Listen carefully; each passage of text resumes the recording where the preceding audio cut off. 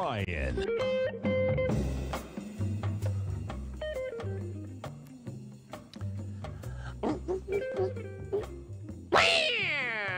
Welcome, folks. This is Tom O'Brien of TFNN. We go 5 days a week. We go 7 hours a day. We go 24 hours a day on the internet at TFNN.com. Always remember, folks, whatever you think about, you bring about. Whatever you focus on grows. Hope everyone's having a great day, safe day. Let's make it a great night, folks. Let's take a look at one of our 4 agreements. Cultivate wisdom. You don't need to accumulate knowledge to become wise. Anyone can become wise. When you become wise, you respect your body, you respect your mind, and you respect your soul. When you become wise, your life is controlled by your heart, not your head.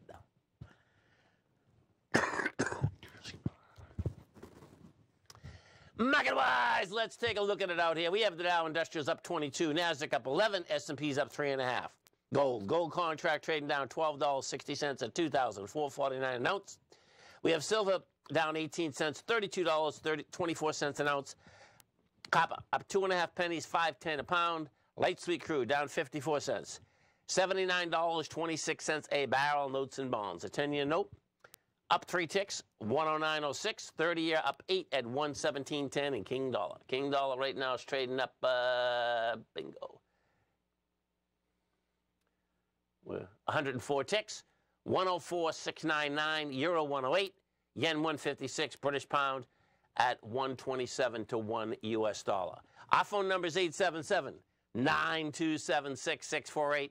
Give us a call, folks. Want to know what's going on in your world. In the world of the VIX, we're going to start here. This is kind of intriguing here. Let's take a look at this. So I'm going to take the VIX. This is the volatility index, okay? And so we're trading 1207 right now, okay? Now check this out, though. This is like really wild, man. I'm going to put this back 30 years, okay? Because we're at the point, when you see this, that it's pretty amazing. So if we go all the way back to, I'll pull this up here. Watch this. Okay. So the last low that was established inside the VIX was 11.81, and that was in December. Well, we're at 12.7, right? The one prior to that gets down even lower, 8.56, but that's bringing you all the way back to 2017. So we're at a level right now, okay? So let me do this. Since we know where that is, I'll just put it on 5 years. Because you can see, when you put this on 5 years, we're definitely at the bottom of the range. You know, so what does that mean? Well, we'll find out when NVIDIA comes out tomorrow. Because NVIDIA right now is calculating a 9% move up or down. And that will move the NDX one. I think it will move the whole market, actually. You know, that's how it's going to shake out. Because what does end up happening is if you move the SMHs move the NDX moves the whole market, you know.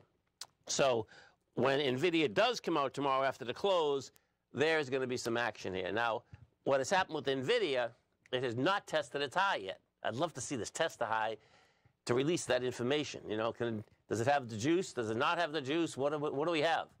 But that high hasn't been tested yet. That high is 974. And the way that, we'll find out. You know, you can get a spike and then you can give it up in spades. What I thought was kind of intriguing is that, let's see if I can find this, is that Amazon, yeah, here it is right here. Now, they halted orders, but they only halted orders because NVIDIA is coming out, has already come out with the new chip. Amazon's already ordering the new chip, but this is in their backlog. So AWS tells the Financial Times that it's fully transitioned its previous orders for NVIDIA's Grace Hopper chip with orders for successor Grace Blackwell chip. The Blackwell chip, folks, is supposed to be, well, is going to be twice as powerful as the Grace Hopper chip. And these chips run $20,000 to $30,000 a piece. So we'll see if, in fact, other companies did the same thing. Now, that would be the bearish occurrence on a short-term basis, because it's like, okay, I suspect you're not paying for them until you get them delivered. You're in line, okay? And they do have a huge backlog. There's no two ways about that. Their backlog is huge. So that is going to move markets. No two ways about it. When we take a look at the broad market, as I said on the update, man, this is anemic volume, man. But guess what? The longer you stay at highs, the higher you can go. And we've been here for 5 days now. So what we are going to get out here tomorrow is at 2 o'clock, you're going to get the minutes from the last meeting. And then, of course, we're going to get NVIDIA. And, you know, the SMHs, let's go this way. Let me look at the SMHs for a second. Because I can't get anything out of NVIDIA except that it's a high volume high that wants to be tested. Oh, and the SMHs do too. Interesting.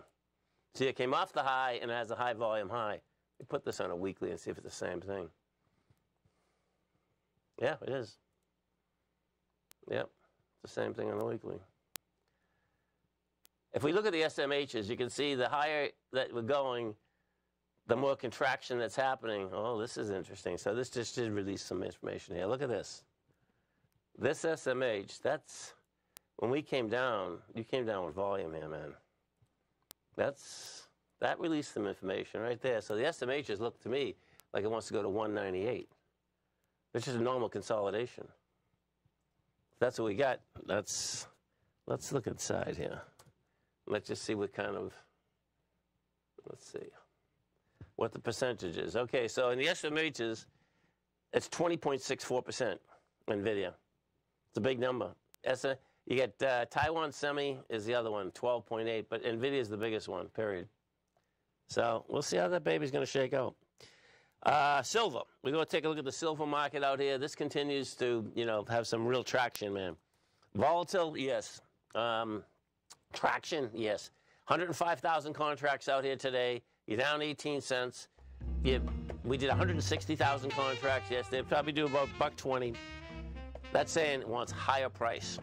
Dow Industrials right now trading up 54. Nasdaq's up 23. S&Ps are up 8.5. Stay right there, folks. Get our man, Mr. Tim Ward, coming up next.